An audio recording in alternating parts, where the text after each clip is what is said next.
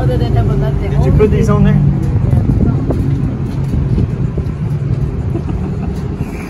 That's hilarious.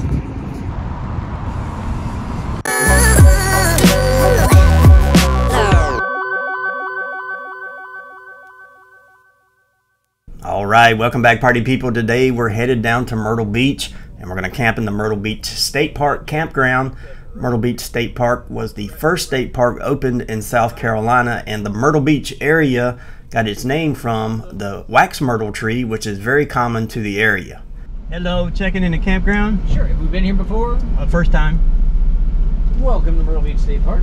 Thanks so much. Just in case you need it, all you gotta do is go down the road here. When you come to the split, go left. Follow that down and you'll see the campground on your left-hand side. Right before you pull in there, you're going to see another tan hut, and that's where you'll check in. All right, thank you. Have a good time. So we make our way up to the campground check-in and queue ourselves in line there. It was fairly busy for a Monday. G-Money gets out and gets us all set there. And as you can see, lots of travel trailers, lots of folks that are making that sharp turn into the campground there. All set. You got everything? Yes. Got the parking?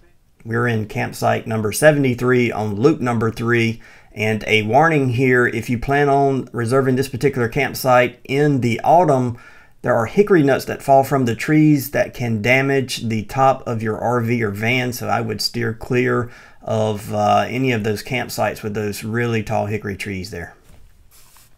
All right, as we pull in here to get set up, this is one of the 234 sites available to reserve. They're only about 300 yards from the beach. All right, party people, we made it to our destination for this week. Got the G-Money with us. We got the hyper fan, and as you saw coming in, we're at Myrtle Beach State Park, and this week is probably the hottest week of the year. Look at that internet access. Cisco Mirage. It's slow though. I think everybody and their brother's trying to get on it. We were experiencing record heat when we left North Carolina. It didn't get much better as we headed down to South Carolina either, so we did reserve a site with electricity so that we could run the air conditioner, and boy did it come in handy. The background noise you hear in some of the clips is our fan. It moves a lot of air. It keeps the bugs away and keeps us nice and cool when we're outside. Well, we finally got the mosquito net up. We folded it up wrong last time, so it was inside out this time. We fumbled around with that for a while. We got it. Even though we can take a shower in the van, we do like to check out the campsite restrooms and showers. And in this case, to our surprise, it was well air conditioned. It felt great inside. One of the first things we like to do after we get set up is explore the campground. It's a really cool schoolie there. And then this travel trailer had a ton of pink flamingos in the campsite. And we head up toward the entrance of the campground. There's a store available there for purchase of some minor items. We noticed some cabins there available for rent as well. Well, there must be at least 6. That one says number 6. Next, we headed out to the beach to check out the surf.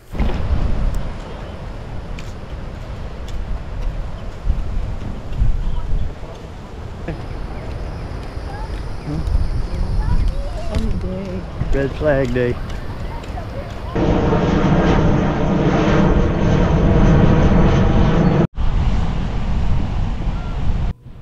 The surf was pretty rough. It was a red flag day. There were a few people out in the shallow waters, but it was getting late in the day, so we decided to head back to the campground and get prepared for dinner. And up. You ain't gonna get no AC though. All right, as we head out to dinner, we'll give you a little tour around the campground here and also part of Myrtle Beach State Park. The campsites are fairly close together. It reminds me a lot of Huntington Beach State Park, which is just a bit south of here. If you're looking for spacious sites with lots of room on both sides of your van or camper, it's probably not the place for you. So this footage is sped up, but you have to be careful navigating around these loops within the campground. A lot of dog walkers, carts, electric powered vehicles, children on bicycles, so you have to be careful there. We'll give you some views of the broader state park here. You can get a day pass for $8 for adults, $4 for children, and there are senior discounts available. Plenty to keep the kids busy as well. There are various playgrounds and play areas, as well as nature and discovery trails. I'm going to head up toward the fishing pier now, and as we get to this intersection, notice the traffic. It is a fairly busy state park. There are 134 acres available out here to explore. We're coming up on the fishing pier that is available in the state park here on the left. Now, a word about fishing legally here. You buy a day pass, you can fish on the pier legally. You can also fish from the shore, but you need a South Carolina fishing license in order to do so. And also, you can't fish where lifeguards are on duty. And I noticed a majority of the coastline there around the campground area, there were lifeguards posted. Take that into consideration.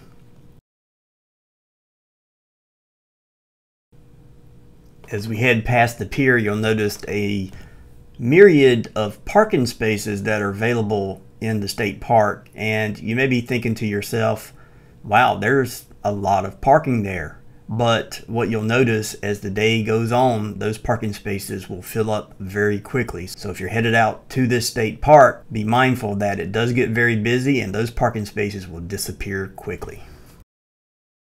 So that wraps up a quick driving tour around Myrtle Beach State Park. Next, we head out to dinner and do some shopping at the local grocery store there. And at our favorite Walmart, you notice the lot cops are out. So those things are there for safety and security, and in part to keep people from camping in the parking lot. Mission accomplished. We got what we needed from the grocery store, headed back to our campsite, and started dinner. G-Money's cooking up bulgogi. Bulgogi is a Korean dish that literally means fire meat, but is a marinated beef or pork served with lettuce leaves. And we also had some leftover corn there, and boy, it was yummy.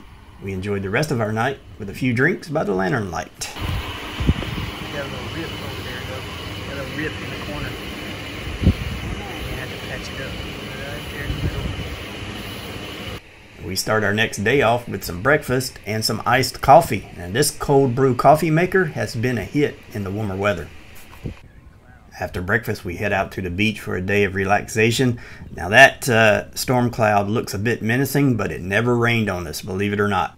Just another note to be aware of, there was quite a bit of air traffic noise. So Myrtle Beach International Airport is just across the way, along with helipads for helicopter tours. So if you're looking for a quiet, secluded space on the beach, this area around the state park may not be for you. It seems to be, at least at this time of the year, in the flight path of the international airport.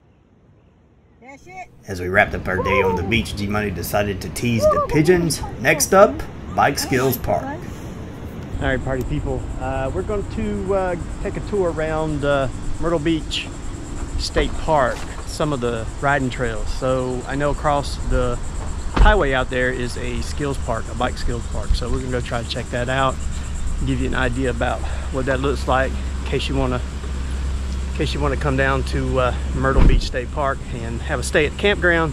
It's just a quick ride across the road over there. All right, so this is the pier.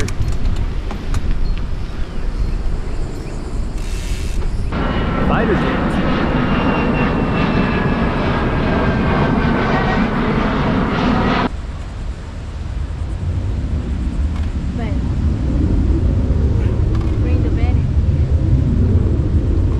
I think the pier closes at 8 p.m. We didn't quite make it last night. We were going to go fishing, but we just didn't make it. Let's go.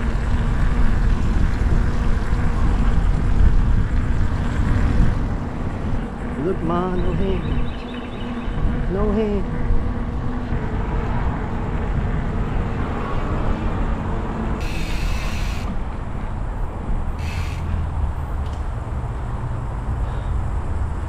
I don't know if this is the right one.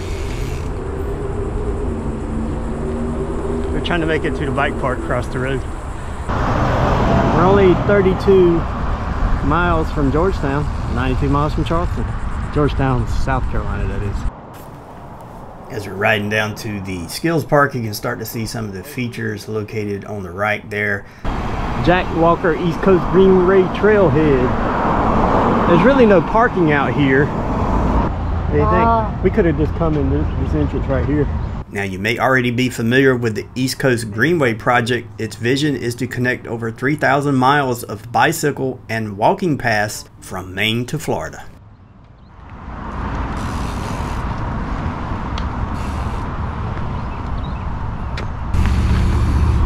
Hey, be that fast, I can't.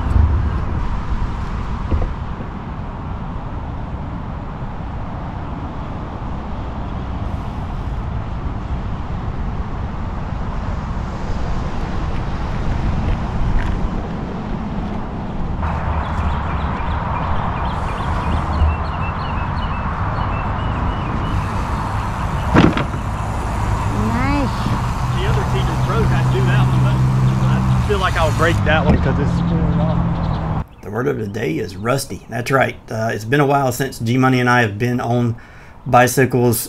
We've both been healing injuries. She busted her knee at MTB State Park, and my hip has been out of whack since the late winter. So I am squashing most of these jumps because I can't extend fully off the lip, and that landing kind of jars pretty bad as well. So it is what it is, but we enjoyed our day. Go fast and hit that wall, babe. She busted her knee open back at MTB. Pump it, pump it, pump it. There you go. I forgot the helmet. Yeah. Alright, that's gonna pretty much be it. It's like blazing hot out here. We're gonna head back to the park and Maybe enjoy the maybe head out. swim. Maybe. The Jack Walker East Coast Greenway.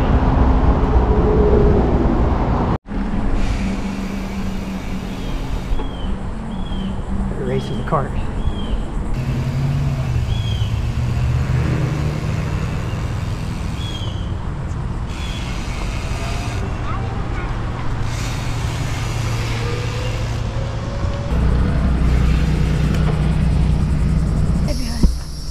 Honey tree. Yeah, right behind that. The size of that joker. One of those hit the windshield of the van. We were in Croton. Got a crease in my hood. Turkey vulture. The one that hit my windshield that time. Oh, that sucker. That sucker. And before you know it, the fun has to come to an end and we have to head home. I wonder what the town of Chadbourne is known for. Obviously Chad was born here. Right? As we travel home, we go through the town of Chadbourne, North Carolina. Chadbourne was once the largest strawberry producer in the world. That'll wrap this video up. Just remember, everybody needs a plan B. Cha-cha for now.